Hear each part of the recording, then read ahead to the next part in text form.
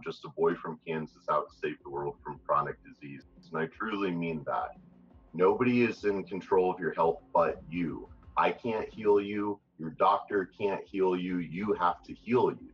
And it's all about having the education and empowerment to know what you need to be changing within yourself, within your life, to set your soul free and accomplish that best life that we all like to talk about.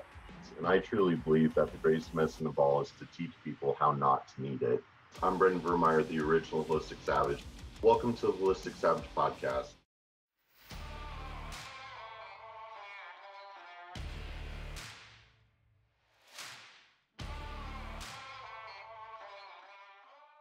Fundamental thing, or like Neil always talks about how 70% of the time the microtoxins are kind of the public enemy number one, and it's like until we get that situation under control, how are we possibly going to get the co-infections under control as well?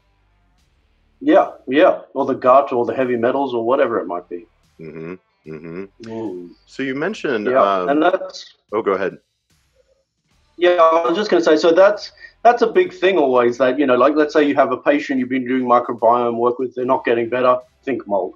Got a Lyme disease patient, they're not getting better, think mold. You got a heavy metal patient that's not getting better, think mold. It's just such a huge key at this point in our existence, and I'm not sure why that is the case, but it seems to be a real hidden. And the other thing about it is it's very subtle. I don't know if you've noticed that in a lot of cases. It often doesn't come out straight away. It's pretty rare that people say, yeah, I'm living in a massive, I'm living in the place that was pictured in the movie Fight Club, and there's water falling off the roof. And, right. There's not much of that. It's often that, my gut's not feeling that great and I've got something going on, and you start working on that. And then it comes out, maybe I was living in a moldy building about 6-7 years ago. It was pretty bad. Maybe that comes out on consult number 7, right? It's quite subtle sometimes, and it's like, okay, here we go. This is something that hasn't come out yet. And so it is very subtle. It's subtle in that way that people often aren't aware of it in a very conscious way. But I think what it is people are unconsciously aware of it, and often when you build a level of rapport with them that they start becoming comfortable to just say anything, then that's often when they'll start telling you about it, which is a really interesting thing. It's an interesting phenomenon.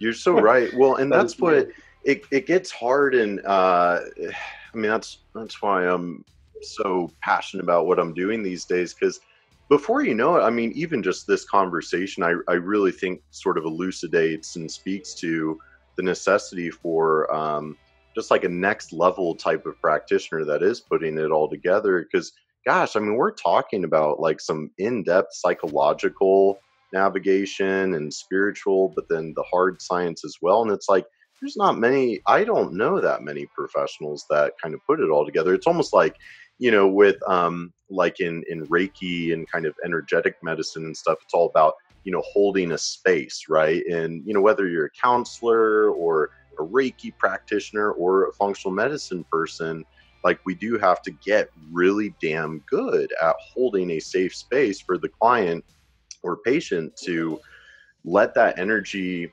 flow, whether, that trauma and how that coincides with the toxicities. So